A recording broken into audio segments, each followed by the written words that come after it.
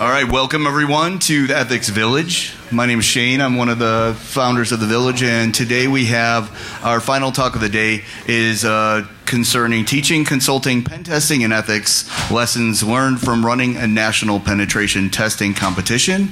I will let the guys introduce themselves, but this is intended to be an interactive session.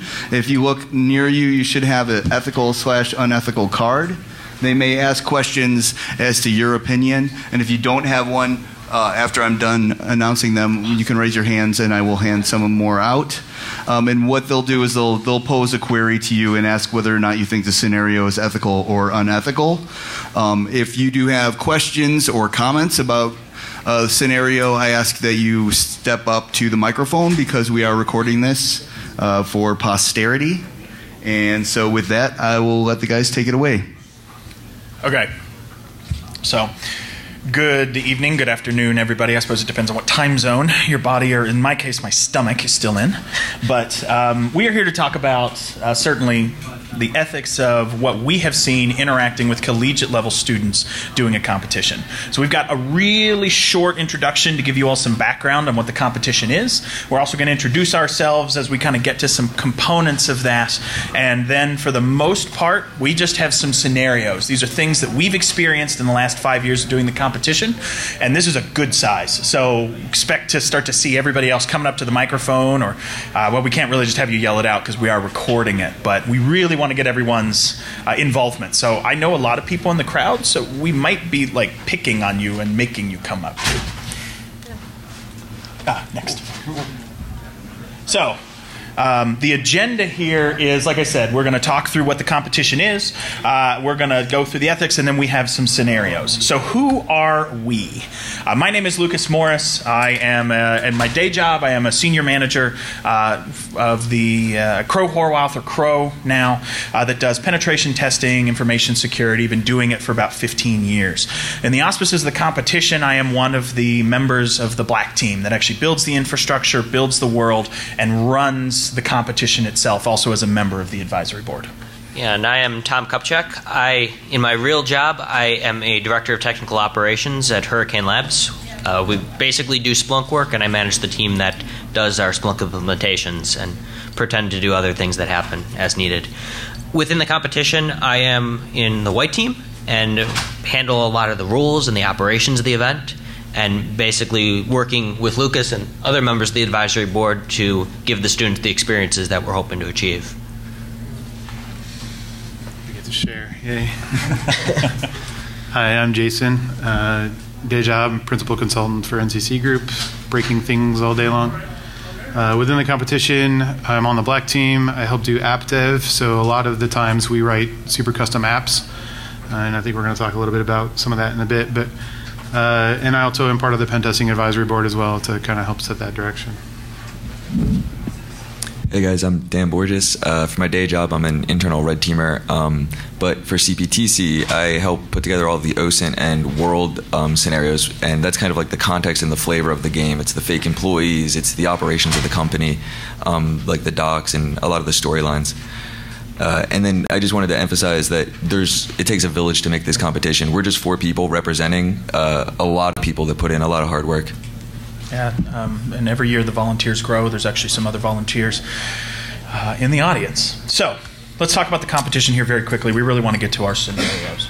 So what is it? It is an annual collegiate level penetration testing competition. So what does this mean? Well, we're not a CTF, we're not a defense competition. Those are also very good. But the gap that we saw several years ago was, as a consultant, people come out and they're very technical. They know how to do the tools, they know how to build a network, they know how to break into AD or Linux or something like that. But where they were lacking was interacting with clients, interacting with the business. In internal jobs, they were having a hard time communicating risk to their superiors. So what did we do? We put together a competition where the teams from various universities from around the country, and actually this year will be around the world, come together into various regions and then to a national competition and perform a penetration test. So they are given time inside an environment where we build a fake company, including apps, including hundreds of emails, OSINT profiles, fake servers, and an entire internal environment to attack. But the important thing is they're not scored only on their technical competency. There are no flags in the environment. It is simply basically a corporate environment. And they are scored based on a report, and at Nationals also a presentation to a board, which are executives from our sponsors that rate them. So if they don't put something in a report and if they don't communicate it effectively in that report, they get no credit, even if all of the technical details were there.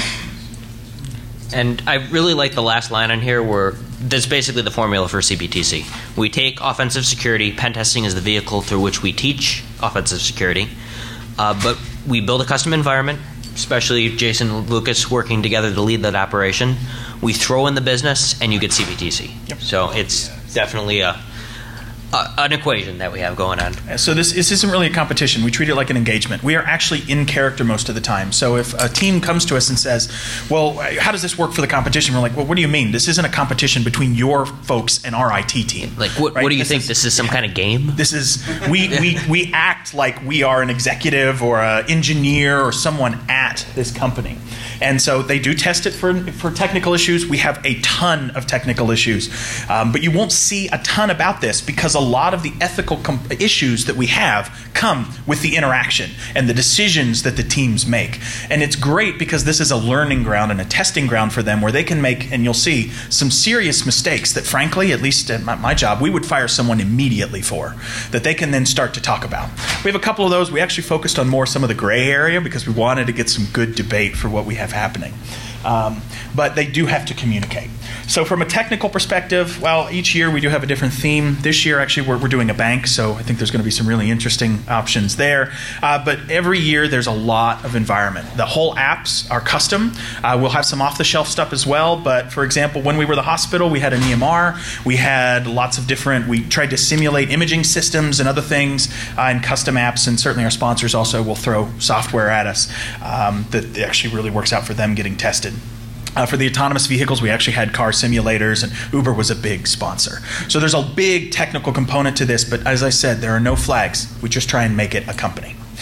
So with that, we're not here to talk about the competition itself. If you want to do that, we'll have some stuff. If you want to volunteer later, we can talk about it at the very end.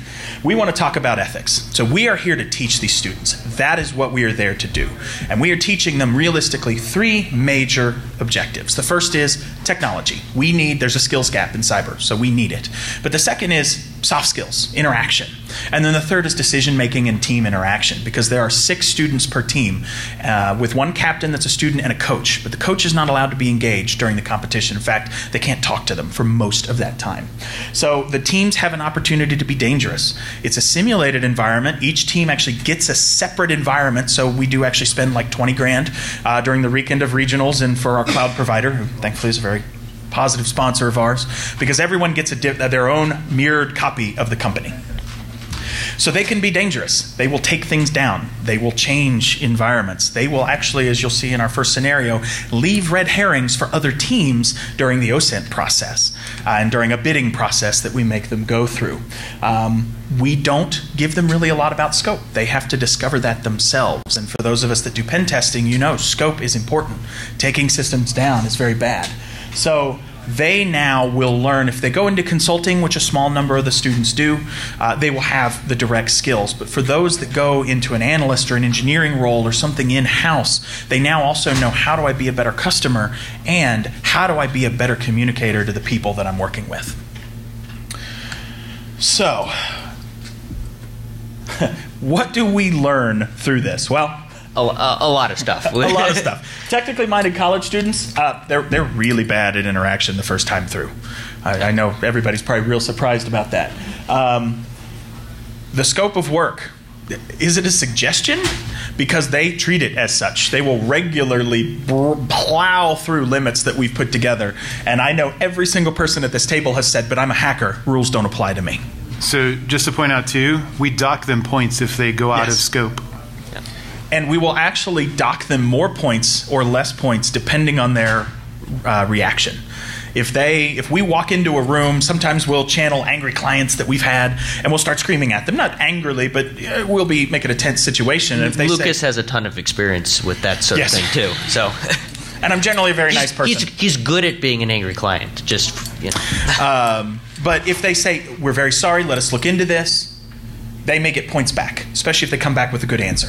They're not all of them, but most. If they say, that's not us, and we have logs, we monitor, we generate 400 gigs worth of data in just the national competition every year, we know. They lose all the points. So, are there boundaries for hackers? I think that is a big piece when we think of the ethics of cybersecurity. And what are the boundaries that we have working with our clients, working with our companies, both from a responsible reporting, but how we scope and structure our engagements to make sure they're the best? Yeah, I think a lot of times hackers think if something isn't explicitly denied, then they can get away with it. But when you're working in a client engagement, there's unspoken rules of how you interact with the clients. And this is a super interesting change of perspective for them, because as a community, we've built up this great environment where people can come in and just crap all over everything all the time in CTFs, right? And so they come into this with that mindset of like, I'm just going to bang away and break all the things. And that's not a professional environment at all. So it's a very big mind shift for them to come into a CTF where that doesn't work. And we have the rules written in such a way that they are broad. And so there is a board of industry professionals that not only makes decisions on what we do and certainly has very little free time putting together this competition throughout the year, but also whenever there's a potential rules violation, some of them are very clear cut. That's not what we want to talk about here today. We want to talk about the ones that are gray, because we get together and we build consensus between, it's not just this group, but there's often 10 or more of us before we create a rules violation and flag it as such. Because our rules are broad and we want to try and give them a real world interaction. Also knowing that, frankly, sometimes if you piss a client off, doesn't matter what you did, you are in the wrong. And we've given ourselves the flexibility to do that. Yep. And we firmly believe that teams might, they treat this as a competition, even though we don't want it to be a competition. So they look for nuances in the rules or things that we haven't considered, and we don't consider that professional. Yep. And we want to make it clear that if that comes up, we have the ability to deal with it, just like a client would. So the way this is going to work, now that we've given you about 10 minutes worth of background here, is there are a lot of challenges that we deal with. So we have 11 stories. Our hope is to not get through all of them because we want to hear your thoughts. Whether it's raising your card, but more importantly, we'd love to hear your comments at the microphone as we go through these. So the four of us are going to tell a story. We've worked through what ones we wanted to tell, but it'll probably be a little bit of communal storytelling. We're going to keep that short. And then we want to have a discussion around we'll talk about how we responded, but we also want to hear about how would you have responded and where do you think things belong. And feel free to tweak the scenarios to talk about something a little different if you want. We definitely want to make this creative and get into some good conversation about what is acceptable and where do we want to take this competition in the future. Because the idea is these are things that as industry professionals you've probably ran into yourself with either clients or personally as a red teamer. So things that we'll be talking about are generally going to be things that you're going to have experienced as well. So I think, Dan, you probably are going to be the best one to start this one off. But yeah, and then you can finish it. Yeah. This one was pretty interesting. As part of the OSINT for the competition, we had set up a fake company website. The company website linked to multiple social media profiles for fake employees, and then from there it started going into this crazy social network. At one point, a bunch of these fake employees were part of a group where they shared an open Slack invitation. So anybody that found this public group on, say, Facebook could now join a private Slack chat, which was the company Slack chat. And this was OSINT before the competition started, and it's public, so anybody can join. And what we had is we had a whole bunch, and then we seeded this chat with a bunch of conversations. So what we had is we had students log in, and then where the real issue came is instead of just logging in and learning this information and doing the OSINT, they started to make profiles of the company and seed false data to the other people that were getting the OSINT to throw them off the trail. So I think we want to stop right there and just take a poll of the audience with your cards. How do you feel about that? I'm seeing a lot of black. This first one's, we felt like it was maybe a little more black and white at the beginning, but...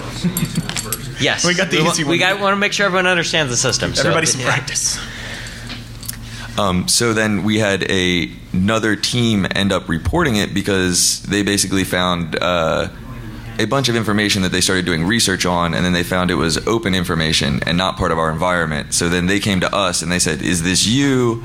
You know, and we told them, no, this is not us. And then we started the investigation, found out it was another team, at which point we had to talk to both teams, the team that found the false information and the team that submitted it. So the information itself was something that was not copyrighted, but owned. It was proprietary. Thank you. And so there were two issues. And again, I'd like to see the cards before we start the discussion. So the team that found this information, not the team that planted it, but the team that found it, immediately recognized where it came from. And so their first response actually was to come to us, but in parallel also start going to that organization before they had any information from us and report us for using that information. Yep.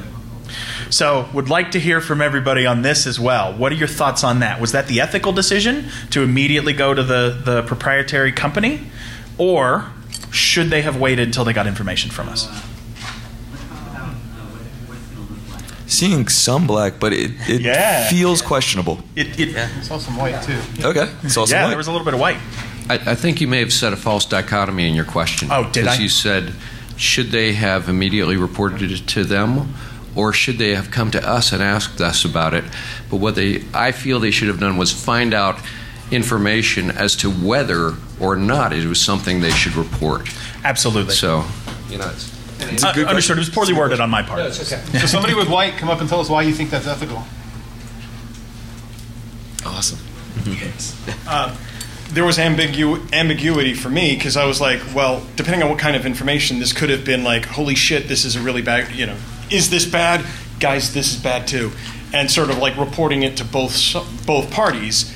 Whether or not they get you in trouble is an aside to, oh, by the way, I found child porn on this website. Sure. I reported to the FBI and you. Let's just clarify, this was intellectual property. Yeah, this was whatever the intellectual property, it could be of the, holy crap, I'm going to tell both. Right. Sure. Just, okay. Well, ethically, and we're trying to be a little vague on this to keep innocent parties innocent. Yeah. But we will say intellectual property, not that other stuff. So to make everyone clear. I want to take that example though, because I've actually run into that example in a pen test where I have found child pornography on my client's network. So let me ask this question: outside of this context with CPTC, what's the ethical responsibility there? Is the ethical responsibility because you're under an NDA, right? So am I allowed to go to the FBI, or do I just report it to the client and allow them to escalate it? You're forced to go to the FBI. Right. Correct. Yes. Do not pass go. Do not collect $200. Right. So from that perspective, they kind of did the right thing, right? Like report it to the body that owns the information, and then suss out how it got there and who owns it. But from one perspective, right? There's multiple perspectives here. Yeah. If they were claiming attribution, we're recording, so if you would, sorry. Yeah, on the other hand, if they were claiming a specific attribution to you of this violation, that is the unethical thing. Yeah. Reporting it is completely ethical. Yeah. So then we started the investigation. Yep. We found out it was a team that was doing this to seed false information for other teams. So we had the IP address of where it came from, and it was an IP address that was most assuredly attributed to a university. And it happened to be a university that was competing. And it happened to be a university that was competing. So circumstantial evidence, but we called... They came forward when we asked them about it. Yeah, so we called the coach, so a member of the faculty or an employee, the coach has to be. And so we called the coach, and through that process, we actually met with the team.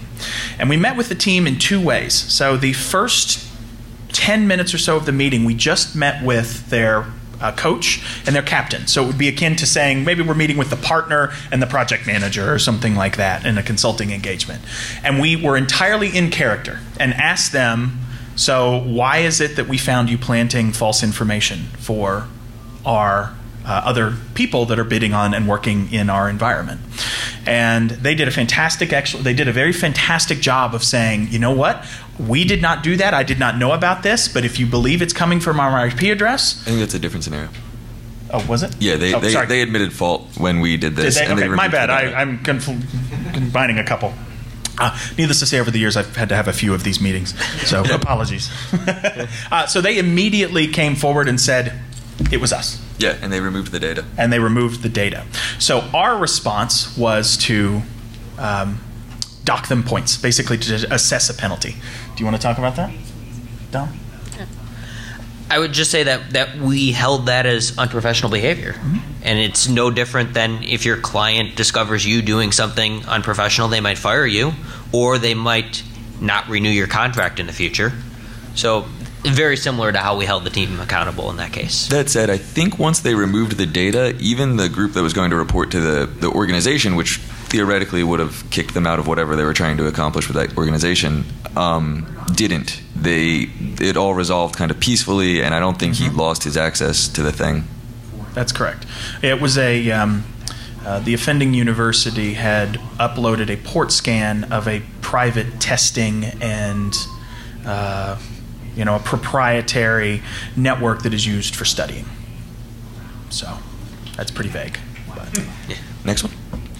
So next. Okay. So this is very similar. In this one, we set up LinkedIn profiles for all of our employees, and we set up a fake company. In this one, we had student teams create fake employees of our company to add them as friends and friend request them on LinkedIn. We didn't really appreciate this from that perspective because, let's say we were working at that company, that's not a real employee, and we kind of recognize that. So how do you guys feel about ethical or not ethical for someone to do this in a pen testing? I think we need to clarify that phishing was not part of the scope. Yeah. Yes. It's just a regular network pen test. Now, hold them up high. All right, it seems pretty universally unethical. Now, what about if phishing, social engineering, security awareness testing was in scope? Pretty ethical. Pretty ethical. Okay. So that really shows the importance of scope there. Yeah. And one of the things that, as Lucas was saying, that we try to teach is the importance of sticking to your scope and understanding it. And I would say especially that's one of the boundaries that college students like to push. And this kind of gets back to the hackers no rules thing. Like, unless we explicitly deny it, they will try it. Specifically, they hadn't even been brought in for their intro interviews yet. This was pre-pen test. This was still doing OSINT, and they were impersonating employees of the company. So one of the things we do actually ask them to do is to put together a proposal and bid on the work. It does have a minor component in the score, but in reality, we don't expect them to know how to bid on work, put together proposals. Right? In my professional life, we don't really look at people to do that until they've got a couple of years of experience. And so what happens is it's more to get them in character. They put together a proposal, and we get some wild bids. Like, this is a $2 million pen test. We've also had a $150 pen test before. I really want to go with that one in the future. But we give them, actually, at that component, we give them a lot of guidance on, we expect to see these items. They get a bulleted list to try and help. Then, actually, the Friday of the competition, we have them sign an engagement letter. What that actually is there's a whole set of non-disclosures and other things for other sponsors and the software they're providing, but also photo release and other minor things that you get at any one of these competitions. So they were doing this before the official start date of the engagement. So I'd also like to see people's thoughts on ethical, unethical first for simply creating the account but not asking anyone to friend you or do anything. What are your thoughts on that? Is that ethical or is that unethical? It was positioned as an employee of the company. Yeah. Okay. So I see lots of black, but let me ask this question. How many of you have a start date on a pen test and the phishing's included, and to prep for that pen test before the start date, you go out and create profiles for the company because you know you're going to need them next week when you start this engagement? That's ethical, but it's not ethical for the college kids to do it before that. Why is that different? Please step up to the microphone. Thank you. Quick question. What would they gain from that, from starting early? Well, so I know when we do this at work, certainly some efficiency, but the other example I was thinking of is we will also create domains, and we will list them, and we will start to get them filtered a week or two before we start so that they sit in a filter. 2 words, account age. It's very easy to see if an account is 2 days old versus 2 years old, we rename accounts and continue to reuse them for that purpose. Sure. Very cool. Very cool. So I think that tells you what you get out of it, and I don't disagree with you. But then I guess my question still stands. Why is it not okay for the college kids to do that? Everybody held up black for that, but white for pen testers to do that. Why is that different? So the question was engagement letter being signed versus start date. Fair enough. If you know your start date is 2 weeks out, you know your start date is 2 weeks out, so you're prepped for it. I like that. And yeah, you're very correct. We often have our engagement letters signed months in advance or weeks in advance. So that's a good point. I guess I just wanted to comment on, I don't know if it's a sentiment that others share, but there's a difference, at least for me, between ethical and unethical, and then allowed or not allowed. So I guess of the same hacker mentality, if it's not explicitly said, then I probably would do that as well, but I'd also acknowledge if I was caught on it that it's unethical. Okay, very cool. And I know it's actually a very good point. One of the things that I think it's That's awesome. it's a lesson that we've debated a lot internally to our firm is allowed, unallowed, ethical, unethical, and then also the third level is how upset will the client be versus not, and who is our client, because their personality may greatly sway how we approach something. So let me ask this question. Should unethical behavior be allowed in pen testing? Contract or game? Contract. Real world should because we're designing the game. Sorry, I should do the mic for the speaker. Sorry. Since we designed the game to reflect real world contract, that's our whole goal. Is we want to get kids exposed to what contracting life is like. So we'll say real world. Should that be allowed? In the auspices of this game, those are the same. I'm going to say if you talk to the client and you agree with the client on the specific thing that you're emulating, then in that scenario, I think there's value in testing unethical techniques. Yeah, you have to. But I also think the client needs to be aware of that and also give you approval and sign off on that. Yeah, that's definitely... Because that makes your approach at least ethical in terms of working with the client. Yes. Exactly. In this context, would you say that it's more important to be ethical or professional with a client, and what's the difference between the two? Interesting. I would say yes. I mean, I feel like in at least, I'm sure this may be different for different people, but for me and for what we do at our firm, those are the same, right? So something unethical, I do not feel like can be professional.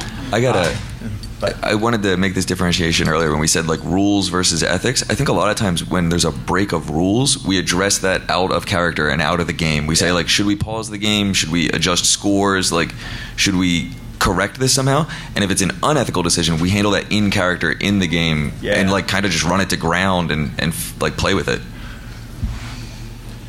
So I have a comment about some of the terms you've been using and then a question. So as you describe this, you use the words game and you use the words competition, and competition is actually in the title.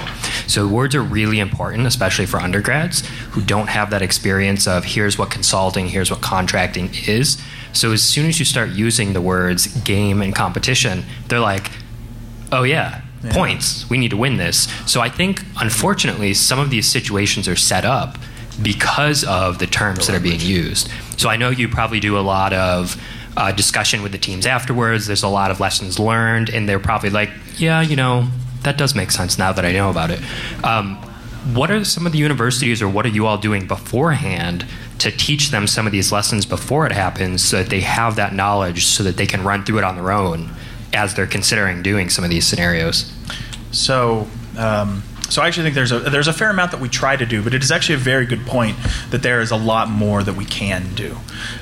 So at the beginning of the competition, as I mentioned, we will have them do like a bid and a proposal, and we take time out of character and almost every meeting that we have up until the competition begins to remind them and explain to them, look, here's the differentiation between game and competition and real world.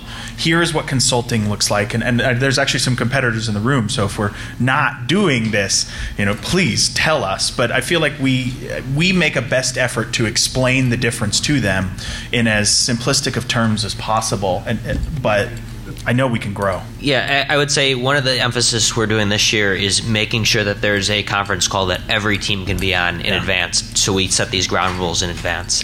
Also, by doing this, we are providing OSINT about the environment and making this recording publicly available, and we expect teams who are interested in competing to watch this and learn about what they're going to be doing. I think also we're meeting with the coaches. We've been meeting with the coaches for months, even though the competition is still months away.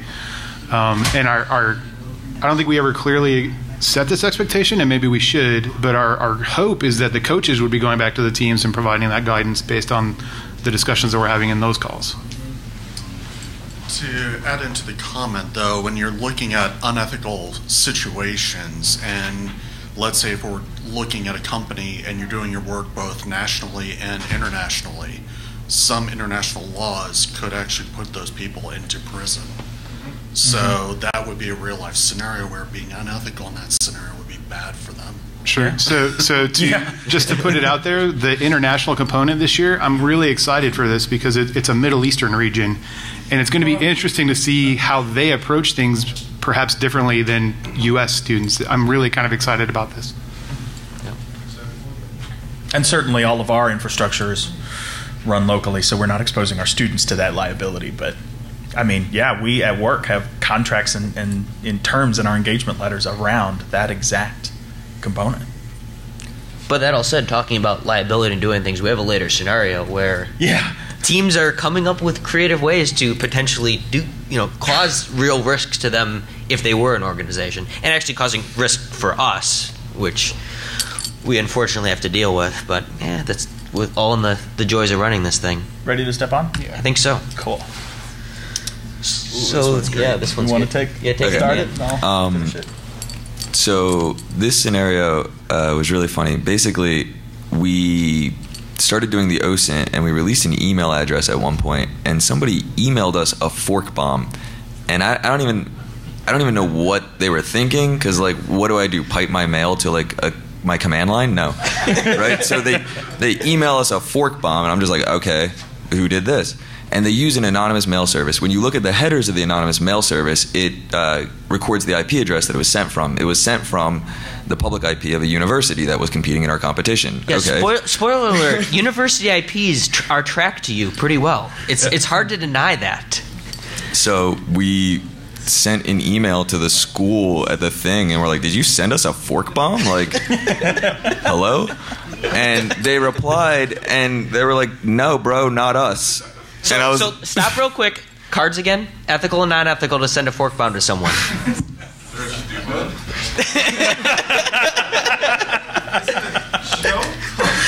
No, this is not a joke. This actually happened. It gets better. They try to do it as a joke. Oh, it gets better. No, it gets better. So okay, keep going, Dan. So they deny it. It's not them, and we're like, okay. We have logs. We'd like to see, your logs from that time period, and hopefully we can see if there's any connections or anything. So we start to run it down with the school's IT team, right? Like, this is a computer security and forensics competition. Like, we're gonna find out. So we start to run it down with the IT team, and they're like, yeah, dude, it was their freaking lab. Like, here's the packets, right? And then at this point, the competition keeps going on, and this is one of those things where they're not really breaking rules, but it's kind of unethical. So we're like, whatever, we'll just deal with this in character. Like, the competition will continue, and we just had these like random meetings with this team to resolve this issue that we were having with them. So by the end of the weekend, we have this final meeting with them where we have all of this data that shows these packets were coming from their logs. They had done an independent analysis of their own logs during the competition. This was before the competition. Okay. This one was before. Okay. Sorry, we have a lot of these. they prepared a presentation for us to let us know what happened, and they came in to give this presentation, and they basically doubled down on their lie, and they said they had forensic logs that showed UDP traffic from Mexico accessing their lab at the time of this fork bomb. So they were like, we basically had these actors in there sending you fork bombs. Yeah, somehow Mexico is targeting this competition that their team happens to be participating in.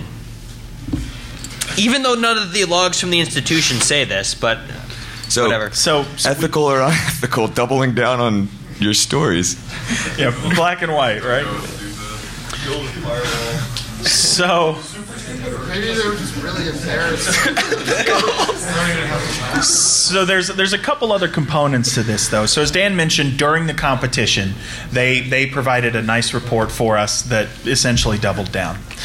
Ahead of the competition, we had another meeting with them, and this is the one I was thinking of earlier, where the first 10 or 15 minutes or so were with their coach, who already knew. We provided him the courtesy ahead of time of just professional courtesy of, hey, we've seen this happen. He's the one that got us in touch with their IT team to do the investigation. But with the coach and their captain, which was a student. And the captain actually did a very good job of saying, we are going to do an investigation. Give us a little bit of time to figure this out. We need some time to determine with the additional information you've provided us and our IT team has provided us to really determine what happened. And that is an excellent response for that sort of scenario. Yeah. Yeah. So I was independent investigation, ethical or unethical. Yeah, pretty straightforward, man. Yeah. Okay. So we then had an out-of-character meeting to discuss this with them as a teachable moment, right? This is an educational piece, so we wanted to just explain from the perspective of actually, to your comment of professionalism and game versus competition versus consulting, let's talk about the consulting component of this, and no matter what's happening, right, you have created an issue with your client. So there are some potential ramifications for that. One of the students doubled down in a different way than we expected. So the first thing they said was something I mentioned earlier, almost verbatim, I'm a hacker, the rules don't apply. So I would like to hear, maybe this is more of a broader comment with the slides, as a hacker, do the rules apply to us in all of the things that we've talked about? There's probably a better way to word this. Like, you mean, as a cop, the rules don't apply? I mean, yeah, so we all say that, but I have people at my company that I work with that maintain that same attitude. Yeah. And maybe it's just because they're fresh out of college. We do hire a lot of young kids straight out of school. But that's the attitude that a lot of people are coming through 4 years of school in security, and they come out with that attitude. It doesn't matter. I can do what I want because I'm a hacker, and that's what you're paying me for. That mindset, which is true. We are paying them for that mindset. I mean, I'm going to go with that's completely unethical, but it's also a flaw in your hiring process. I don't disagree with you. I don't disagree there. So should we ask ethics questions as part of our hiring process? Yes. Absolutely. You should. How many of you do? I would. Nice. Good. And I was just going to point out, because I don't know, I've been competing in defense competitions and so on, but they're not kids, they're students. Yes, I'm sorry. Yes, I'm correct. sorry. Thank you. Sorry about that. So the other piece of this was during this meeting, a member of their team, even though the captain was still leading most of the conversation, which again is from a professionalism perspective what we would expect, a member of their team very loudly spoke over their captain and said, it's someone else, I'm not going to name who, that has access to our lab that did this. So I think there are two things here I'd really like to see people's comments on. The first is outing someone like that, comments directly, but also, are you as a consultancy still responsible for the things that someone else on your team may do? Absolutely. I feel like yes. In our contract, yes. Yeah. If someone broke into my company and used our network to attack our clients, contractually, we are most definitely liable. There's no getting around that. Yeah. Next one? Next? Yeah. Okay. Oh, you have a question? Yeah, okay. Hopefully start to get to a little more, some gray stuff here, I think. This one was really fun. You want me to describe it? Yeah. Okay. So this was during our healthcare scenario, and basically we had a bunch of systems, and our emphasis was on high availability. These were systems that were part of healthcare monitoring systems, and we really needed to make sure they were up at all times. Anyway, one of these systems was susceptible to the dirty cow privilege escalation. I forget the exact CVE thing, but it was pretty popular the last few years as a Linux LPE. So the students got access, and we actually had the gambit of responses on this one. We had students that didn't talk to us, and they were like, oh, sweet, LPE. They ran the exploit, and the system crashed. And, you know, it wouldn't come back up on its own, and then they had to come talk to us. We had students that first reached out to us and said, hey, this is vulnerable to Dirty Cow, but there's a risk of it not coming back up. Can I run this? We said, go for it. And then we had students that just decided not to run it at all due to the risk. So I guess the question here is, we'll start with the ones that find the LPE and don't talk to the client. Is that ethical or unethical? Assuming no crash. Well, no, still, there's a possibility of a crash. Correct. There's a possibility, but we're not assuming there was or was not. What's the SOW say? Yeah. It says high availability healthcare systems. Yeah, you're testing. For the pen testers, are we testing denial of service? Yes or no? No. It's explicitly out of scope. So I see there's actually some different colors coming up here, some whites and blacks. So I'd like to hear from both. Anybody want to take a shot at running the exploit? This almost just feels less like an ethics question and more being bad at your job. Like, that is just contractually bad that you crashed the system when you signed a thing saying that you would maintain high availability. Just talk to the client. But there is always a chance that we will crash a system. Okay. Well, yeah. There's just some things that have a higher chance than others. Sure, but what's the threshold? Okay, so let's say you ask to run it, and it's a system that's critical for you to get root on to pivot into another network. And the healthcare system leaves the determination up to the pen tester. Should the pen tester exploit the system with a chance of taking it down to further their access? Yes, because they've now use the. So I'm going to speak for possibly half of the room. I have no idea how many people agree with me, but I would say yes, definitely, because you've notified the client. You can tell someone, hey, make sure if you see this system's light stop blinking, go turn it back on. But once you've notified them and they know that it might crash, and they say, all right, then it's up to your decision, then it's totally ethical at least. It might not be the best idea, but I would say it's at least ethical to do it now. Does it matter what the target is? Say that's a life support machine specifically. Well, that would be the idea of that would be something you would have to talk through with the client and say, do you have someone that's there on that person making sure that this won't cause loss of life or loss of brain function for someone who's on life support? Yeah. Okay.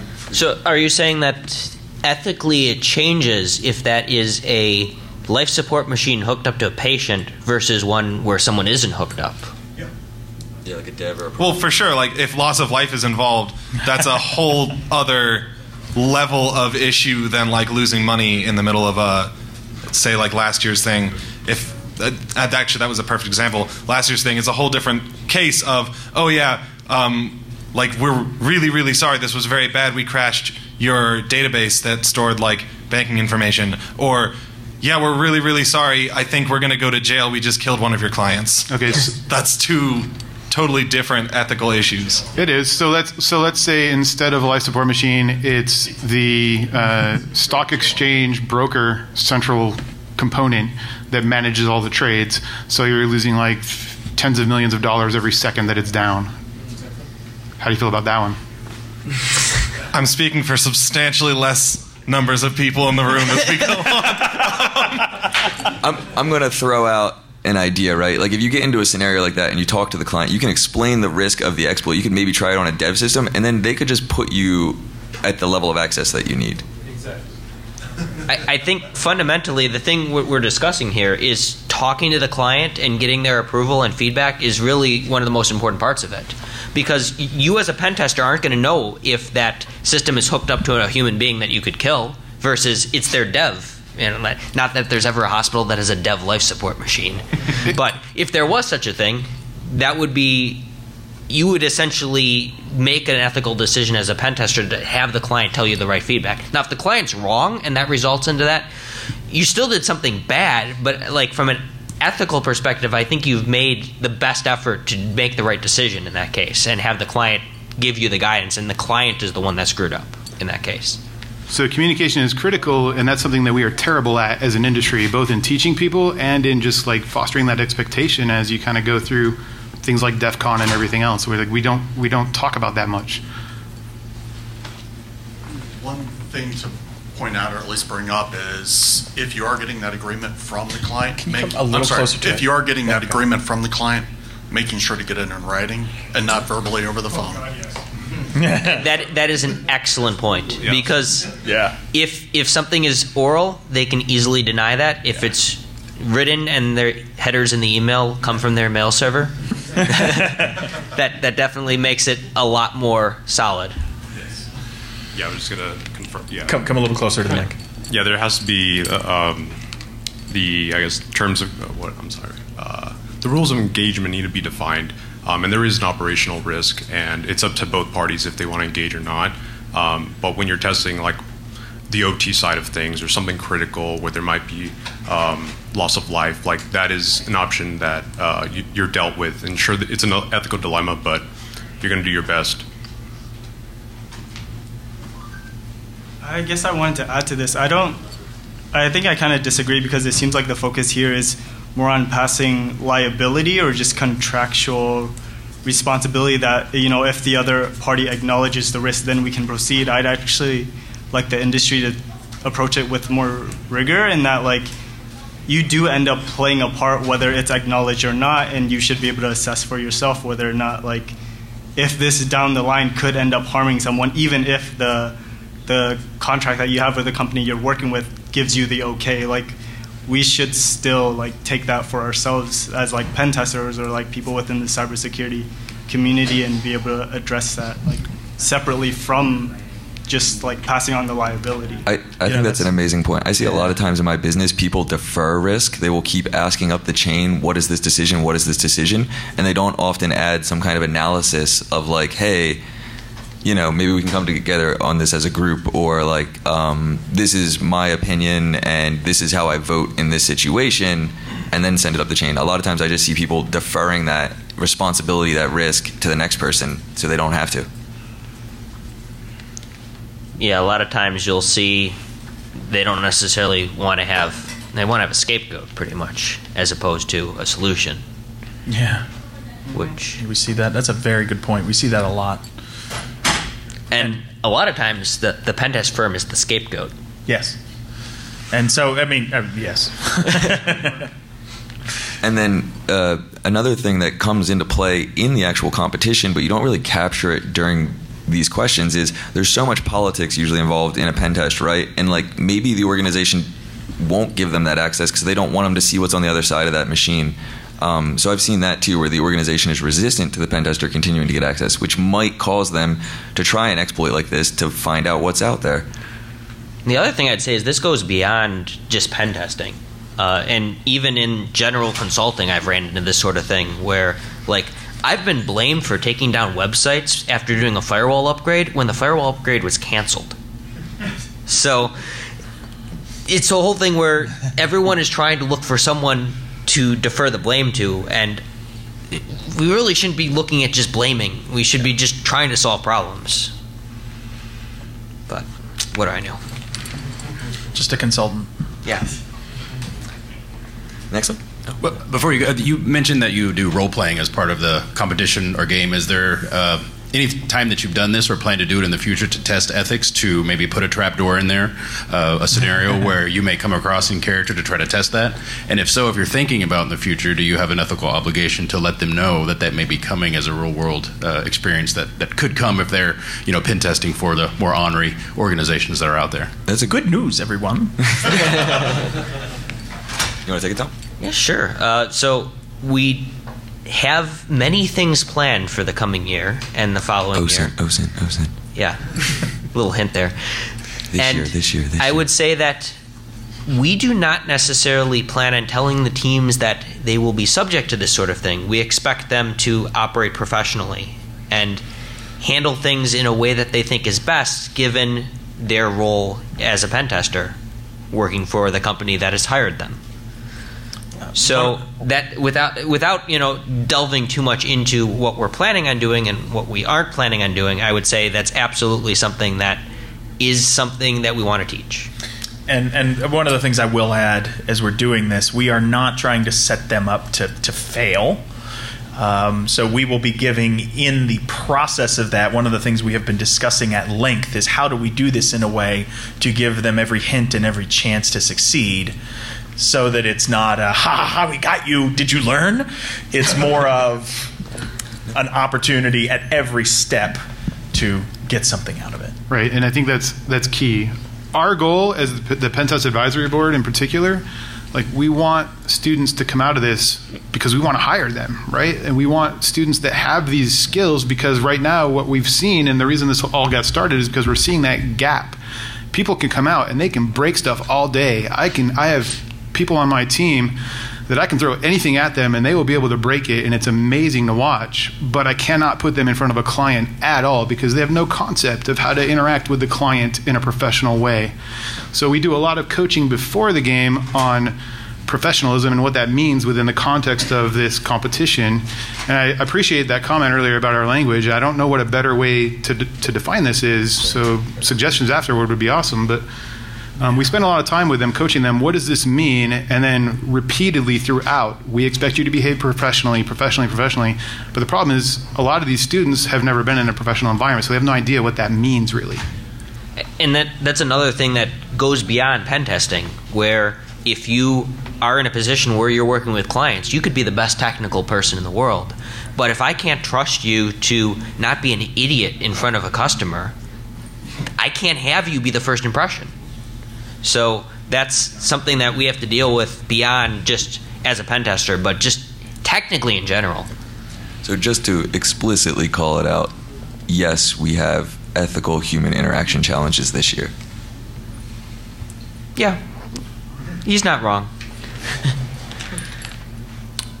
And we now need to send an email to all the teams about that. Because we're ethical. Because they may not see this. Well, actually, that's a good question. No, we're going to tell all the teams to watch the video for this. Yep. Yeah, so I guess that's maybe a good question here, is from an ethical perspective, do we need to email or provide direct? Because there are competitors in this room right now. I won't call them out. No, you don't need to. So I guess that is an ethical question of should we, is it unethical for us to just say, leave it and not say anything and say the people that were here are in a better shape? I think it's there, but I actually think you could play the devil's advocate and make an argument of... Did you invite them all here? No, we did not. So we have told everyone that follows our Twitter that we are going to be here, and we have told everyone that is registered for the competition to look at our Twitter for news. And I plan on sharing this as an OSINT thing. So, as someone else who puts together competitions, social media is a very poor mechanism to share information. Yep. Especially if it in the context of being ethical. If you're going to say you get an advantage and you get a disadvantage for being able to have access to something, that you're raising the bar of entry to the competition. So you've said you have access, you can do this, but now you actually mean you need to go all the way up here because you have to monitor social media accounts in addition to the social media accounts that are being given for the competition. Yes. So whether or not that's realistic, it's fun to, put it out there, here's this hint, but if those hints are going out there for something at such a big level, in my opinion at least, but for teams who are playing, they need those bits of information to help build the strategy. Yeah, you're saying it's like too desperate, too hard to access? Yeah. Okay. Yeah, so I think that's a great comment. He's saying the information is too desperate, too hard to access, and we almost need to provide these lessons learned directly, and I think do a thinner version of the OSINT. So do you think that if we were to say, send an email to all the competitors with a list of things that they might want to consider looking at? Oh, that's perfectly would that fine. Would that resolve that? Okay, yeah. That was my question also. So do you think we need to directly say, hey, there will be this type of challenge to be ethical, or can we just say, hey, you might want to check out this talk? So I don't think spelling everything out for a team helps them. After all, the idea of a competition is to help build the skills of a student participating. So no, you don't have to spell it out, but giving everyone the same access to the information sets the entry level, and that's where a competition takes it from there. I agree with that. And I would say, this talk aside, step out of character here for a second, we completely agree, but it's a good discussion. So, as an additional point, yes, access, but also inform them of the availability of it. If yes, it's available for anyone who happens to know the the video, but I'm not going to put it out on Twitter. I'm not going to send an email to the teams because they've got to find it themselves. That becomes really hard. Not good. But sending them out and saying, "Hey, here's the URL," and if they don't look, their damn problem. Sure, right. So we don't have to provide the information directly, but we should provide the accessibility directly. Yeah. Bingo. Fair enough. Cool. One of the other things that's actually been coming up for us a lot as a board this year, now that we're in several years of this, is how do we also level the playing field with new schools versus those that have played before? And that's a very serious consideration that we've had, and actually a future slide that we'll hopefully be discussing. But how do we deal with cases where some schools have more experience competing, plus there are people who have recognition of schools? Like, you're going to know, like, I'm looking in the audience, I know there are people that have competed, and believe it or not, we have a opinion of you. We judge you. Yes. Oh no. we have a black flag being held up on that. Yeah. Flag on the clip. Yeah.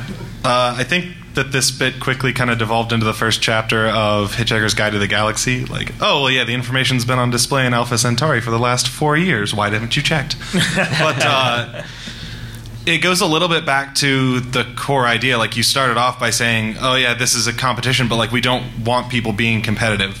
We want this to be a learning experience. And that creates an interesting dichotomy where you can say, like, if you wanted to provide out-of-the-way information that only some people knew about and create like that insiders club, that's really good from a competitive standpoint to have more people hunting for these things, but it's not as good for learning and creating a broader base of professionals. Exactly. So that's interesting, and I agree with you.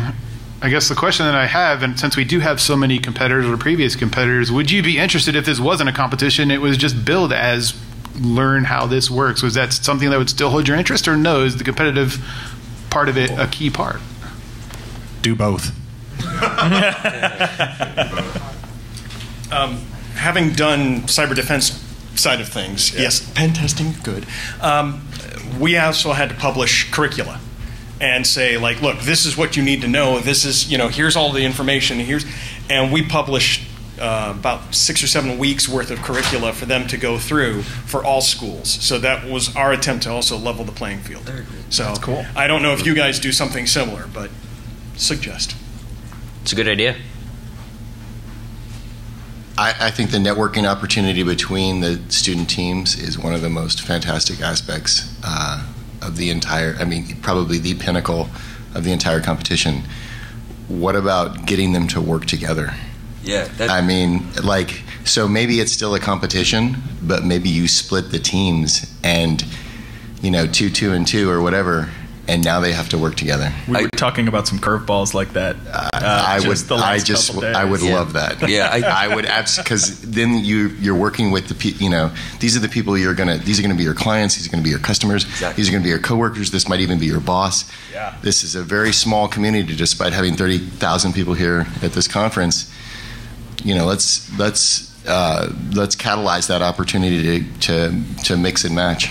Yeah. Let me just say, maybe not within the scope of the actual competition, like scoring points aspect of it, but there are things very, very similar to what you're just saying in a Google Doc that we're using for planning. Oh, great. Can you share that with me? No. Oh. Yeah. What? Oh, okay. We will share it with you in November. I absolutely want to highlight that comment. These students are going to be working with each other in the industry as much as us, but they are peers, and it's a shame because I feel like the competitive aspect of it stops them from interacting as much as I wish they did. Yeah. I would love it if teams sat with each other, shared techniques, like kind of shared the stuff. But there's that competitive aspect where they don't want to reveal their hand. So yeah, I'd like to. There's a very firm plan for us to have more time to interact with the students, not only in a competitive but also in a professional manner. And I know you're going, and I'll give you a chance in just a second. But also, some of the things that we've done to try to kind of prevent that competitive nature is require things like you can't have private tools repositories. You can use whatever you want, but it's got to be publicly available so you don't have a separate advantage from other teams. So we try to even the playing field that way a little bit. And I also want to bring up, that's a really good idea, and it happens in the professional world. I've been on incident response engagements where they've brought in my company and another company, and we have to work together to find the data. So it's a real-world example that you're working with competing companies. And to Jason's point, one of the rule additions that we've made for 2019 is allowing teams to use a repository that we provide for any tools that they develop. That is something that has to be public. They have to document it. They have to know how the tool works and be able to explain it to someone else. But it's our belief that if you create something for the competition that's going to be a contribution to the rest of the information security community, that shouldn't be something that's secret. So we want to make that something that we can share under the umbrella of CPTC, but further the community as opposed to just having teams hiding in their own circles, developing awesome tools that they don't want to share. And we figured the best way to do that was to open that up and make it something that was allowed with certain restrictions. So personally, I come not from a CPTC background, but from the CCDC background. But I think the idea still relates, which is imagine that I'm playing in a southeastern regional, and somebody else is playing in a different region. There is a very, very low % chance in which I am going to interact with teams that do not qualify from another region. And even the teams that don't even qualify for their region don't interact with anybody. So one of the things that we've been thinking about, and this is coming from previous work experience, and we've done this before where we said, we're going to work on a project with our entire group, the whole group, this whole department, the large department. Instead of it just being your little department that's in one location, you have to work with at least another group that's in another location. So not only do you have to work with in this case it would be your region, but also you have to work with people from other regions. So you have to learn, here's how I work remotely even. Like how do I work with people that don't even live anywhere near me, may work in a different time zone, as well as possibly saying I need to work with people from other teams within my region, just to increase the diversity of thought within inter-regional ideas. That is an interesting idea. It's a really good idea. We'll have to figure out how to make that work, but I like your thoughts. So hopefully not going too far off topic, but that's just the whole point of this, so that's no problem. just trying to go from the focus of ethics, and I'm going to throw this back here, but if you are, as competition organizers, you say, okay, now you no longer have your team. You no longer have those people who you trained with, you studied with, however you prepared. You are now split amongst 10 teams. Congratulations. Is that something that is, to the context of a competition, is that something that's ethical? Is that to rip all the strategy and all that stuff and force teams to do stuff that they don't want? Is that something that is actually ethical? So we just got a card for ethical and unethical. Come on up. I think before we do, I'd like to see everybody. Let's see everybody. Including us. Awesome.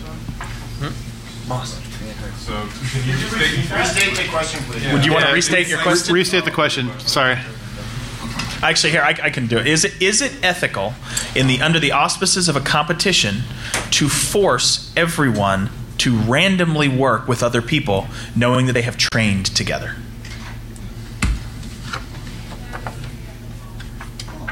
We even have some disagreement up here. How would you score? Well, let's hear. I'd like to hear from the audience, from one of each. Matt, get up there. A lot of us are millennials. We just think everyone wins, right? Well, bad joke. Bad. Whatever. If it's the NFL All-Star game, that's one thing. If it's competition, you're training as a team. The team is competing, not the individual. So, all right, now you get to work with different people that you've never worked with, but you're still being judged as a team. You have no control over who the other people are. You've never worked together. You might, out of random luck, you might get the lame ass team. So to clarify, for those that don't see your card, you're holding unethical, correct? Yeah, I'm holding unethical. Okay. Just like the real world. Yeah. That is why I held unethical, because I agree with that. I think if you train with a team, you should play with that team. Yeah. So what about if it's a different thing like the All-Star game, which is not part of the regular season? It's like, hey, let's have the Christmas, and then they do it's kind of a pickup game. That becomes ethical because it's not counted. Okay. It's more fun. So basically the difference between the World Series and the All-Star game, or bingo. Yeah. So I'd love to hear from someone that said ethical. Yeah. So is it still in the context of in the competition, we are still our university team is this random team, or is just we are brand new teams that we just we are all brand new team. So if we took one person from every team and all put them on this a collective team. Yeah, we shuffled all the teams. So I don't see any issue with that, because it's not like we're representing our university. Okay. We're representing this team that was just formed. So we're pretty much all starting off the same level playing field. So there's no yes, you may get someone that isn't as good, but basically everyone has that same percentage of risk where they may get someone that's really good, someone that gets someone that's really bad. And overall, since we're not representing our official university or whatever you're doing, I see no problem with it, especially since this competition is for learning. So I don't see, just because you train with someone doesn't mean that you can't work with another group, especially if you're not officially representing a university. I see no issue with it. And I've done this competition before, so. Yeah, and that's why I said ethical too, because I kind of agree with that. I don't train as a team with my colleagues, right? It's all just a random grab bag. So it doesn't make a difference if I'm working with somebody at my company or some other company. I've never worked with them before anyway, and so the competition environment like CCDC, where you're okay, we need somebody that knows Linux really well, we need somebody that knows Windows really well, and the teams do come in with that kind of breakdown, but that's not how it works in a company. That's not how that works at all. And to add to that, in real companies, you're going to be pulled into, you have other teams pulled into your work, and you guys need to go, we have a detection monitoring team, and I work in our team for whatever company I currently work at. We have instances where we're both working together, but even though we're still relatively close, we still have to interact with someone else that we usually don't. We don't do our day-to-day work with. Yep. We don't know what their skill level is. I really like that. Do I know if this person knows what Plazo is? Can they do forensics? Can they do anything? Can they read PCAP? Do they know what logs are? So you don't know who you're working with, which is really sad. I wonder if it would change the internal dynamics of the team, because then you would get one person from each team at the school that won versus a team that won. You could potentially have a scenario where the team that won represents 3 or 4 different universities. Right. It would be one person from every university. Yes, and it would be a new team. Yeah. But imagine the opportunity for cross-pollination between these programs. Many of these programs are focused in very specific areas. They have a very specific methodology or strategy. If we can remove the barriers to sharing information and change ultimately, somebody has to win one of these competitions by points. But if you look at these competitions, CPTC, CCDC, ultimately you're actually not competing against each other. You're actually competing against some external entity, right? In CPTC, you're competing against a red team. There is nothing in the rules. I'm not giving you guys any ideas here. But CPTC or CCDC? CPTC. There is nothing in the rules that says that we can't collaborate. Sure. Yeah. And so the same is true for in CCDC. You're essentially going up against a red team, and you're all kind of at the same starting block. There's nothing that says that blue teams couldn't collaborate together to. Yeah. But we approach this from a PvP point of view, and we need to switch, I think, to PvE. Right. And I think the opportunity there would be. Something really special. One of the reasons I really like that idea is because some of the schools that come into us don't have security programs. They've just got students that enjoy security, and there's somebody on the faculty that is willing to work with them and kind of foster that.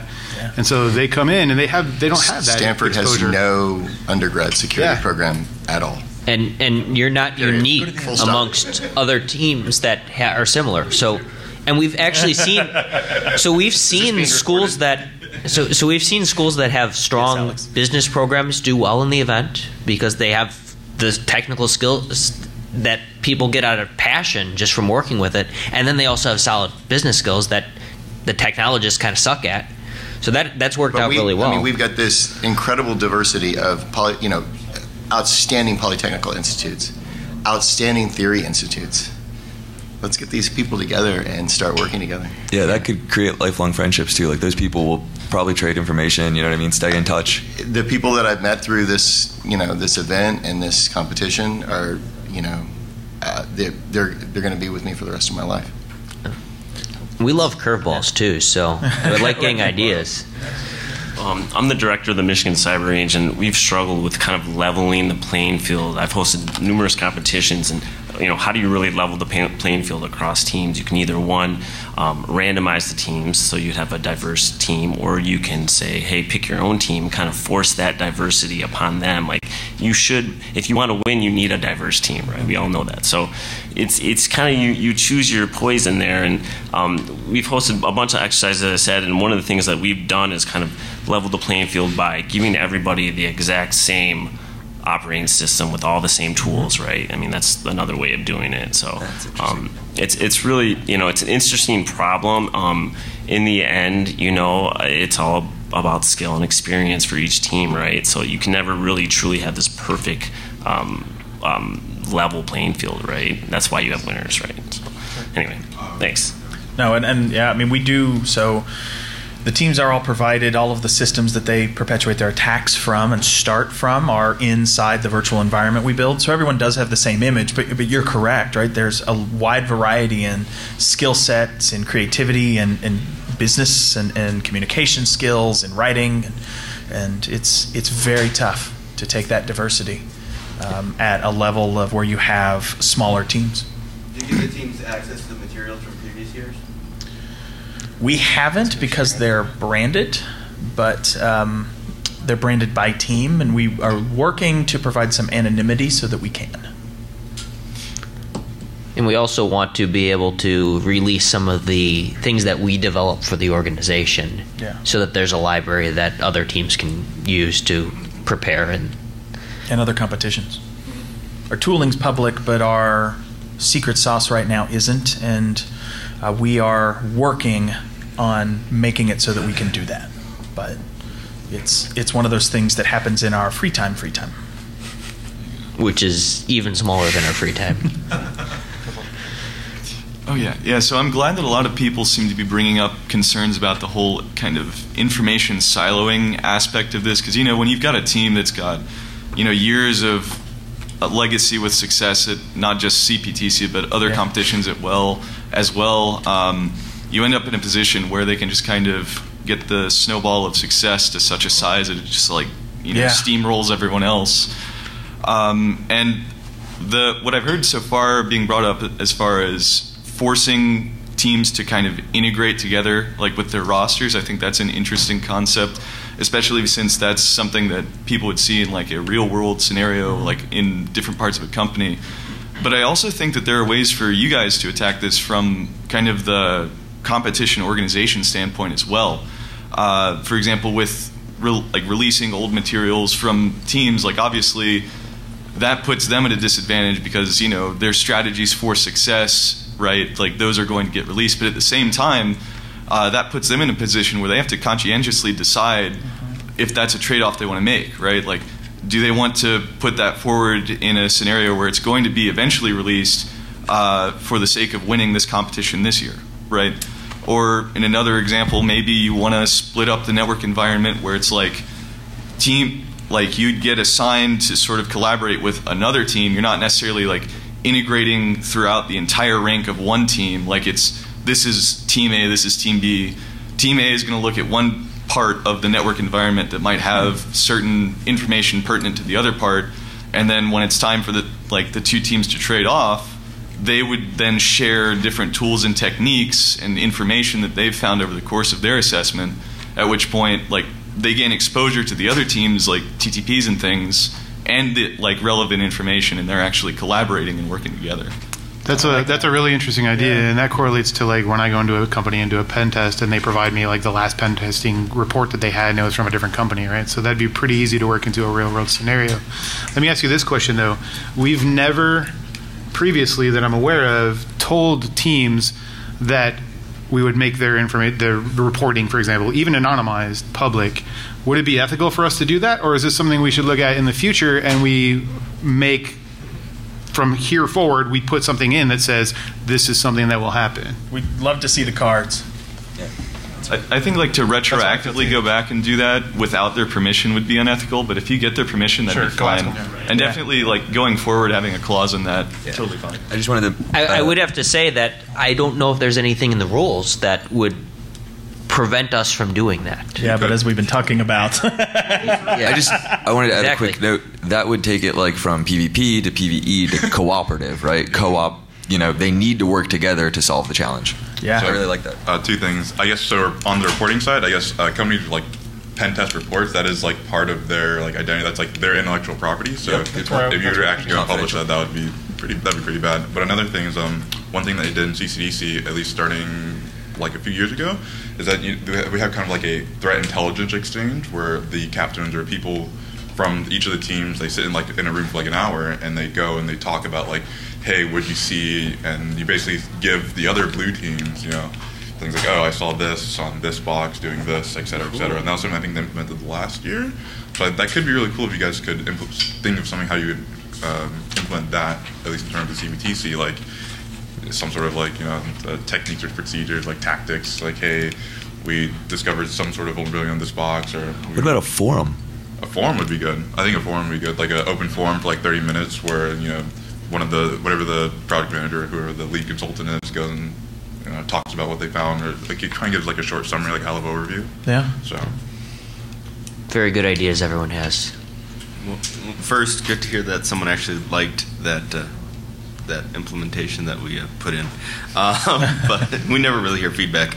But the other thing is, with a similar, topic, we all are talking about whether it's okay when things aren't documented, and for ethics of competitions and things like that, is it ever okay? And obviously, the whole room can answer this one. But is it okay that for us, when as a competitor, your strategy is to find the little details, and everyone who's competed, you're looking for those in the rules where it misses that one word, where there's this little piece of information that you can just sneak by so you can get a strategy that is successful.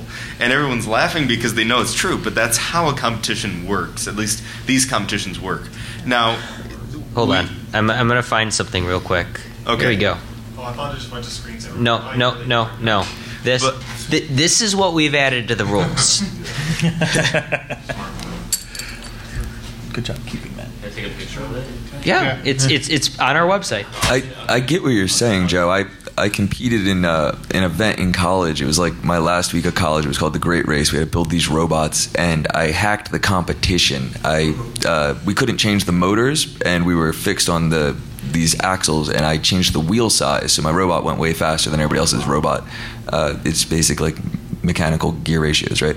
Anyway, we won on a technicality because we hacked the rules, and I felt bad afterwards because I looked at everybody else and it wasn't fair. You know what I mean? We found a flaw in the rules and we took advantage of it, and it wasn't the same competition. Yeah, the CCDC team I was on at RIT is responsible for some rules at the national level. So that's part of the things that are going through our heads when we're actually trying to develop this sort of thing, and that's honestly the reason we have something like this that we've added. So those nuances, we can say, we know what you're trying to do. It's not something that's professional, and we don't want that to happen. There was a second half to this, and that is that, we know as organizers that teams are doing this. We know that they're trying to find a way around the rules. When we do find those, I know there's no clear-cut answer, but as organizers, if we're going to be completely ethical, then the rules must state, if you have violated the rules and we've deemed you violating the rules, like what you say, then you must be disqualified or punished in some way, because that is how the rules work. However, in the reality, it's hard because sometimes it's unknowing, it's accidental, and that's what this whole talk is about. So I'm just throwing that out there. How do we as organizers find that balance in our own policies to update them and make them better before we make something that's 100 pages of rules? So just a thought. I was just going to say it's it's a gray area, and that's why I like to take the soft approach, because it's a learning opportunity for us even as we go through these scenarios. So like I like to give people the benefit of the doubt, and I don't always assume malicious intent, and I try to make it a learning opportunity rather than like a you're kicked out thing. And I would agree. Go ahead. Oh, I would agree on the professionalism side. It's how the team interacts with us in character when something like this would come up. And that's an advantage that we have that maybe CCD does not have, because our focus isn't just on technical, can you keep it up, can you find the holes, can you do all this stuff. In fact, that's not even the bulk of the scoring. The bulk of the scoring is your report, how you're interacting with the team during the with the CBTC team during the engagement, and it's those soft skills. And so it's a little bit, we have a little bit less of a problem there, I think, than some other schools where it's kind of, I want to find the technical rules, because you can't find technical problems with soft skill, right? It's a little harder to do. And the other thing that I would add, at least what we have tried to do, our approach thus far has been that we look at rule violations by committee, by advisory board. And sometimes, in fact, we'll even bring some of our sponsors in, maybe not read them into every intricate detail or who's responsible, but to ask their opinion and almost go yes, no, where are we at? And I think that's probably one of the stronger pieces we have to this as well, is just and there have been some times we have been vehemently disagreeing with each other, but we generally come to a consensus. I can't think of a situation where we voted in the end. But there's very strong debate. But there may be very strong, aggressive debate. And I guess just to directly answer your question, it has resulted in rule changes so that we can address it. Yeah, because we want to make it a valuable educational experience. We don't want people looking for things that we screwed up in not accounting for in the rules with the comma in the wrong place or something like that. We're not lawyers. But realistically, if you're actually doing this in the real world, whatever the customer wants is what is the end game. So if the customer decides they don't like you or didn't like the work that you did, or you did something that was against whatever they decided they cared about, that doesn't matter if you're right or wrong. It's what the customer thinks, and we're the customer ultimately in this event. I just want to say, rules of engagement is super important, and you have to be explicit the entire time. And one of the things I've started to dabble with is kind of putting a disclaimer at the end saying, my rules of engagement may evolve during the course of the exercises because of unforeseen bullshit that can happen, right? So you can't just say, here are the rules of engagement. You need to phrase that a little bit differently in a professional term. Exactly. Like if a team put that in their report, we might dock a few points. So we just call it technical terms. Yeah. So that's interesting though, because as a pen tester, I hate when a client does that. Yeah. Right. I come in and that rule of engagement is what I'm coming in as, and I can't stand it when a client does that. So I don't disagree with you, and it's not a professional environment. It is a competition, so it's not the same thing. But in a world like this, where we're trying to emulate the real world, I almost feel like we shouldn't do that. Yeah. Let's take that to the audience real quick. Let's take that to the audience. So you're contracted for a pen test, and then they change the rules of engagement mid pen test on you. Ethical, unethical.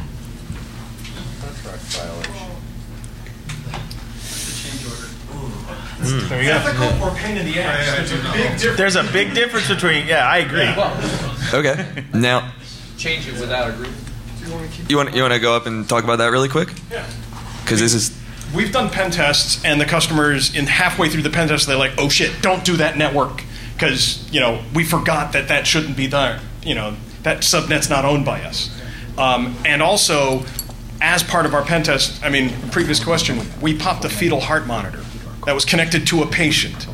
We freaked the hell out with the moment we knew what it was. Yeah.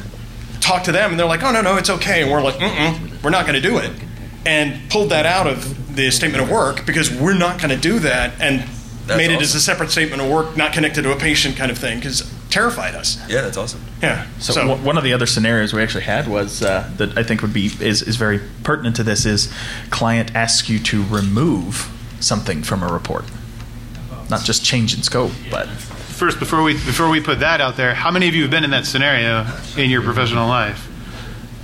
Yeah, change of scope happens. No, not change of scope. You've got a vulnerability on a report, and the client comes back and says, we don't want that on the report, take it out. You almost have an ultimate pen tester, like even as a doctor, like tens of thousands of people. What are you going to do? Yep. Yeah. So, but what if it's not, we want you to remove this? What if it's, I have all these mitigating factors that we haven't tested, and I think it should be reduced from maybe a 10 to a 5? It's getting great. Those are the That's what we're here for. To mitigate you. What if we didn't test that? Why don't they fix it? That's a very good. I like very good. Oh, so the thank you. The comment was, what if they fixed it after we tested it? Like, do you still report it? You're saying? Yeah. What if they fix it, we retest it, and it's completely fixed? Do we still report on it? So before the test is over. Before the test is over. That's a good one. I like that. They're doing their due diligence. Was it too late? You know, do the stakeholders need to know that they weren't doing their due diligence in time? You know? So let's see cards. Remove it from a report. Ethical, unethical. Unethical.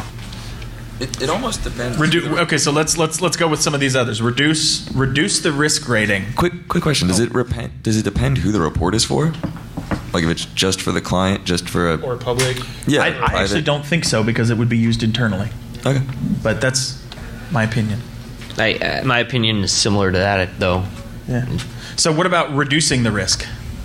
Right. What about removing it after we retest it and find it has been resolved? By remove. What's a new date on the pen test? Yeah. So I can tell you how I handle that on my reporting is we leave the finding. When we find a finding, the finding's there, period. If you mitigate it or if you have other factors that reduce the risk, we'll note that in the documentation. We've actually got a special section for client response, and we also have like fixed things. So we'll add notes and we'll change the status from like uncategorized or whatever to fixed, but it's on the report because it was a finding when we were there. Yeah, at the point in time that you did the test. Correct. Can I just make a comment about going back to the rules? So I think this violating the spirit of the competition is the key here. And there have been things that we've found or done where we internally voted it down, that it was not something we were going to do because it violated the spirit, even though it might have been, we could have gotten away with it. So I think there's some expectation that teams self-police on this. I know this is the real world, but we're all adults, and there should be an expectation that you're professional and that you self-police on these things. That said, there's a certain beauty in creative approaches. And I would just encourage you guys to not write so many rules or become so draconian or stringent that it weeds out that creativity. And in some of the competitions, some of the most interesting work that we've done in preparation for a competition and during the competition is creativity around gaining a competitive advantage and going right up to the edge of the rule but not crossing over. And they learn more from doing this than they would learn from learning how to instantiate local firewall rules as quickly as possible, or change all the passwords as quickly as possible and remove everybody from domain admins. I mean, we all know how to do that. We can all script that. That's kind of passé. So don't lose the creative aspect of this that forces people to think about things in new ways and iterate and evolve. Yeah, I totally agree with that. And at the end of the day, as pen testers, that's what we're paid for, is our creativity, right? Mm-hmm. That's when I'm hiring people, that's what I'm looking for, is can you think broken and can you apply that creativity in a professional environment? And that's what we're trying to foster. And I think most of the teams are similar to yours. They all do a really good job self-policing. And one thing that I really enjoy about this competition in particular is that it is very kind of community. All the teams competing have that kind of community sense, at least from my perspective they do, where it's like we enjoy doing this and we're here together to learn, not kill each other. I think the openness and flexibility in approaches is a key reason why any team can be successful in this engagement. There are many possible ways to win this competition, and I would say don't create so many rules that takes away that incredible facet of the definitely. And I would say part of the reasoning for the rule that allows teams to use publicly available tools that they create is to kind of, yes, we are seeing scenarios where some of that creativity would be the intent of maybe not using or making it clear that they're using something that they pre-staged, for example. And this is actually an area that you and I debated quite a bit on how we wanted to approach it. But our philosophy was, yes, you would be potentially running into a scenario where teams are being very creative and getting around potential detection mechanisms or something in order to get an advantage, kind of scooting around what the rules might allow. And our thought was to make that a much wider scope of what was allowed, to make, remove some of the barriers to entry, remove some of the secrecy, and increase the collaboration. Yeah, I mean, in the professional world, if you're doing defensive expertise because you think everybody's going to learn your secrets, you don't know that much. I mean, so just like you're not making your own encryption. No, yeah, exactly. So open this up, level out the playing field, and let the best team win. I do want to just add, I think, we have all these issues up here, and, we've had issues with teams, but at the end of the day, I can't think of a single team that I've really had a negative overall experience with. Oh, yeah. They do self-police. They are amazing. It's been a great experience. Yeah, absolutely. And there have been so many times, myself, Lucas, everyone here have been walking around, and we've been approached by students who have gone through this program and are just raving about how much it has been a positive impact on their career and experience. And that is the best, most touching thing for me, to have that positive impact on people's lives. Okay. With regards to what the last gentleman said about the fetal heart rate monitor, would you guys, as the clients, ever ask the students, as the pen testers, to perform something unethical? Like, say, phishing was allowed. Are they allowed to only fish? Like, what does that mean? Is it just company email addresses, personal Gmail accounts, their kids? How far do you go? So last year we had an insider threat scenario, and the insider threat actively tried to get people to delete data, destroy data, to kind of cover his tracks. And many of the teams reported this to we had this other investigator, this third-party investigator that we were bringing in. Many of the teams reported this. Some of the teams took the data back to the guy. So we've asked them in non-direct ways to do unethical things, through this insider threat guy. But in the case of, let's just say there was an environment where there could be something that could be completely unethical, that could be somehow within scope or be considered appropriate for the pen test, we may totally ask the teams to do that.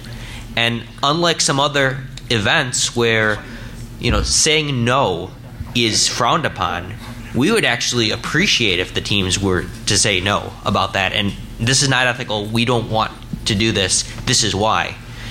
And that would be actually something that would result in the teams getting points. And doing what we ask would be putting the teams in a position where they're doing the wrong thing and losing points. See, I was just going to say the exact opposite to that. Okay. I was going to say, specifically that scenario of you've got something in the scope and you find out, oh, I am not okay testing this specific thing. That's an interesting idea to put that in. I think we could, and I think we maybe should put it in just as an exercise, but I don't think I would want to score that. I do like it from the perspective of somebody in a position of authority, right? Somebody that's your boss telling you to do something you are not comfortable to do. I really like that scenario. Because that happens to us professionally. Yeah. And where clients try to say, I'm the client, I'm important, you're doing this, and we have to push back on it. And that is where one of the things that we have to do in the competition, though, is to determine, as Dan said, is this scoreable or not? If we are setting up a teachable moment that is, we feel like the majority of the teams are going to have a difficult time with, the way we score it may be very different. Because our intention is to teach, but we still are running in a competition, a game, and although I know we've talked a lot about how do we message this, what words do we use, so I was trying to think as I'm sitting here a better way to say this. We do keep that in mind as we're going through this process as well. Yeah, and I think in some cases, it's pretty black and white, right? You went outside of scope. We have a defined scope. That's pretty black and white. We can score that because it's pretty clear what the ethical implications there. Fetal heart monitor, I feel like that's pretty black and white. I think most of us here felt like that was pretty black and white. But again, as soon as we flipped that scenario a little bit, and now it's just money that's involved, suddenly we started getting differing opinions. And I think if you put the students in that position, that's where I don't think I would want to score their responses. But I think it is a useful teaching experience. And something like that where we're trying to teach something and almost expecting the students to not pick the right thing, that is one of those things where we have a duty to make sure we communicate that teaching experience afterwards as part of like the wrap up of the event or something like that, where everyone gets to see this is why we did this. This is what we wanted to teach. This is how we think you should handle that professionally, because they're going to face that later in their careers. Do we want to cover one more scenario? Yeah. So we've got about 10, 15 minutes left here. So do you like this one? The malware triage? Yeah. Okay. Yeah. Okay. You want to do that, Dan? So this was a really interesting event. It was during our healthcare thing. We had some sponsors build part of the infrastructure, and in this infrastructure, they planted malware, and they had a breach, and they didn't tell us about it as the competition organizers. And in the role that I was playing the director of incident response. And basically, I had multiple student teams bring this compromise to me, at which point I didn't think we put this in the environment. So originally, I didn't believe them. I said, you need to bring me evidence and convince me of this. Otherwise, you're kind of wasting my time. And specific teams, they didn't just bring me evidence. They had they showed me the evidence, but they had a conversation it was just different than the way other teams handled it. They would show you the evidence, they sat down, they explained what they found, and it was undeniable. It was like really a good experience for me, because then I was like, holy crap, this is here. I gotta go tell every other team that found this that they're right. So the idea is, how do you tell a client something when you have evidence and they're convinced you're wrong but you're right?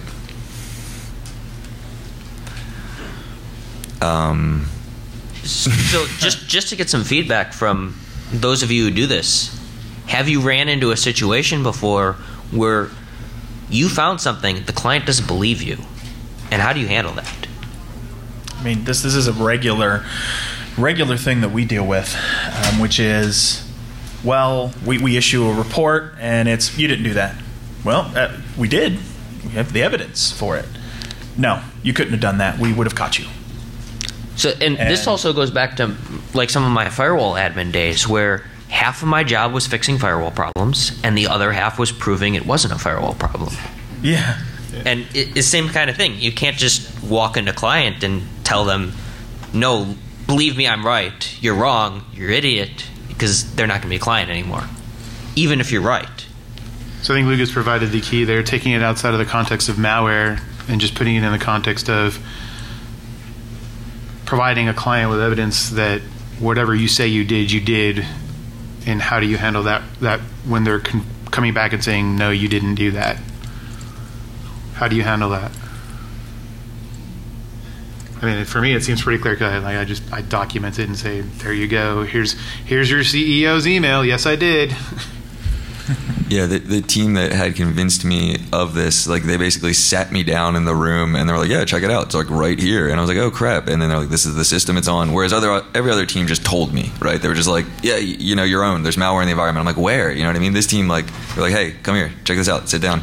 So I think this may go into the bigger role of what is the actual role of the offensive team? Is it to document the results, or is it to convince the company that their results are correct, or rather that their results are fully actionable?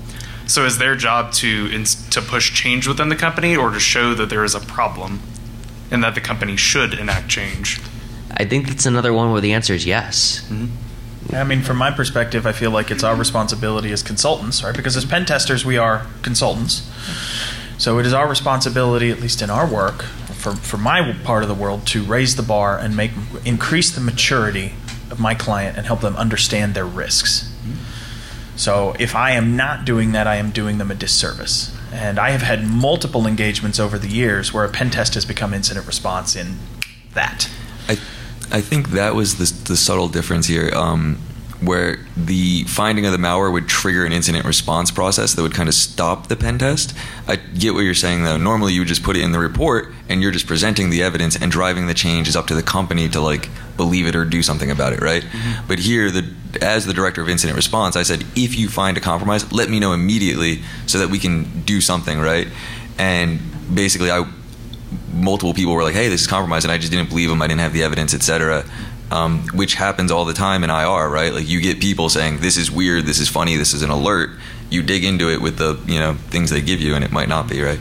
I mean, I've had also situations. It's very situational, right? What do we put in the report and we leave for later, and what do we run into the client's room screaming and yelling, hey, you need to fix this? And it might be, I've had a client where they've messed up their NATs, and every single port on every single host that they have in their DMZ is wide open to the internet. Mm-hmm. Yeah, we tell them about that pretty quick. But if it's some sort of inject on an internet accessible website that really doesn't get me to any information or data, then, well, that one is a tougher call. And maybe at that point, the question, at least coming from the competition side, would be, how much do you want to push the team to try and argue that their point is correct? So if you're having if you as the organizers say, like, we're gonna make them argue that this thing is true, and we're not gonna believe it for a while. So how far do you push them? Do you push them like a little to say, like, oh, no, we don't believe it, and then they come back with some evidence and, okay, we're starting to believe this? Or is it like, we don't believe this, come back with like your dictionary of everything that you come up with, and that's the line. And it's not how much do they push us, it's how do they do it, right? And it was the elegance of the soft touch of sitting us down and showing us, rather than pushing evidence on us and having it to be like adversarial. And this comes down to language too, where you're using the word argue. There's different definitions of argue or nuances to that, and argue as in, you're wrong, believe me, damn it, is not the argue we were looking for. But argue in the sense of providing evidence and helping the client logic and reach the conclusion that we're hoping to achieve. That is exactly what you're going with, Dan. Yeah. And I think from a teachable perspective, because I think there was a component of that in your comment as well, I really feel like, so as everyone has said, I play the pain in the butt part of the client a lot, or the aggressive portion, or the angry bad cop, whatever you want to call it. And there may be a push really hard, but then someone else from our team may come in and provide some support. So again, there's teaching, but then education. There's the expectation, here's a hard lesson, and then someone immediately comes behind, or 20, 30 minutes later, to say, hey, we need to get this together. The boss was upset when he came in, or hey, the engineer was upset, but let me talk to you about what we actually need. So there is certainly some lines, and we push them in different ways. And I'll be honest, a lot of times we are doing and making those decisions on the fly, and that's why, again, we don't really go into rooms alone. We're talking with people, and then we actually do gut checks as we leave, and we're walking from team to team to say, okay, we need to keep this consistent amongst all the teams. Now, what do we need to do to go back to maybe change how we approach this for everybody? And there's it's very dynamic how we do this. And I think the competition and the process allows us to do that, which is cool, but we have to be very self-aware in it as well. And I think ultimately you're right. If you believe something, you should push for it. Yes. And it's our responsibility to run it to ground. I think we have time. We could probably do a quick scenario. We got one more, I think. Which one do you want to do? Let's do the next one. Okay. So I'll talk a little bit about this one. So one of the things, this isn't something that's actually occurred for us yet, but it's something we've been talking about a lot, is, so we have these coaches. They're full-time employees, professors, engineers, administrators. We have a lot of different folks that are the representative from the university that comes with their team, right? You have to have an FTE come and join them from certainly a liability perspective, but we also then have this unique opportunity to have people and leaders from around the country and around these universities on site with us together. And so the first couple of years, we actually tried to do like a little conference for them and have everybody, each one of the coaches, bring something to present to the others. And one year, actually, they just said, can we just work? We just want to work. We're here. Let us hunker down and just work. But what we actually did last year is we gave them access to the environment after part of the environment, basically the regional environment, while the students were doing nationals. Team 11, coach team. Yep, we had Team 11, the coach team. And they actually really enjoyed that. But we've had a lot of internal debate on, from the perspective of a coach, are we creating an ethical dilemma on the coach where maybe they identify something, and even though we are all professionals, they are now in the dilemma of, can they inadvertently, maybe not maliciously, but inadvertently help their team as they're at dinner or as they're talking about things. So from our perspective, what we are going to do is we're going to try and make it so that the coaches now get a year delay. So they will get last year. But I think there's some good conversation around, even if it's accidental, what are some of the ethical dilemmas in that? So first, let's see, coach team. If they have an older environment, is that ethical or unethical to the competition? Pretty easy, hopefully. What if they have the same environment, ethical or unethical to the competition? Would somebody who marked ethical and somebody who marked unethical want to talk? Let's start with ethical. Ethical, unethical. So what's like the delay between you guys giving them the environment and then us actually competing? Real time. Let's say, we gave them the same time you all started. All right, so I personally don't think it matters, because when you go to write the report, you have to have supporting evidence anyway. And so by the time we finish our day, even though they may know something, we still have to write the report. And if we don't have evidence for it, it didn't happen.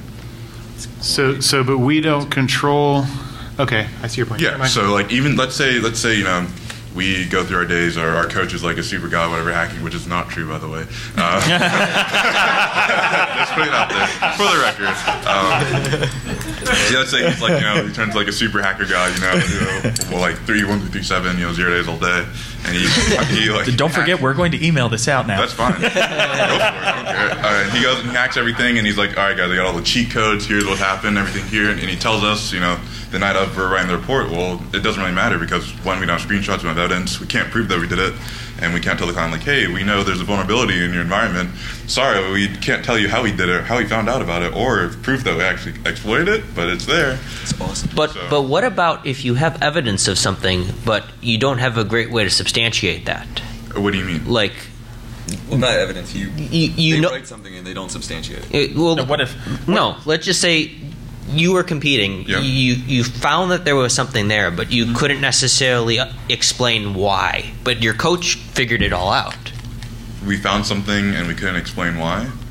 Like there's evidence of something, or you have a hunch. Mm-hmm. You have some screenshots that could be somewhat crafted to potentially indicate that. Well, then that would that we be unethical for lying. Because, you can't write a hunch in a report. You can write like, we believe X, Y, and Z happened. I can say that teams have definitely tried to write hunches. And they're not going to get points for that. So the technical scoring happens with just a couple of us, and it's those of us that are, not that we all don't do pen testing, but there's a couple of us that are super hardcore, ridiculous people, and they are. The scoring comes down to us, and I can tell you, there's a whole lot of hunches in those reports that we go through, and none of them get scored. And so what happens a lot of times is the teams will see their scores, and they see the technical, and they're like, we had way more findings. And we're like, yeah, but none of them counted because you didn't put any evidence in, and it does not count as a finding if you don't have that evidence. Yeah, so I mean, well, at least on our end, like, we only put things that we have like 100% verifiable proof and screenshot for. Even there are things that we even redact out of our reports if we don't have enough supporting evidence for it.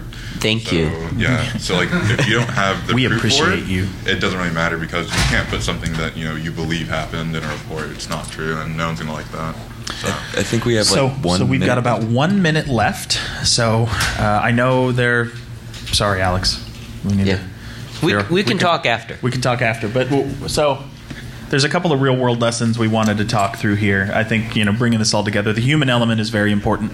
How we handle some of these disagreements and attitude are probably just as important for those of us in the real world as the way and how and the technical information on what we approach.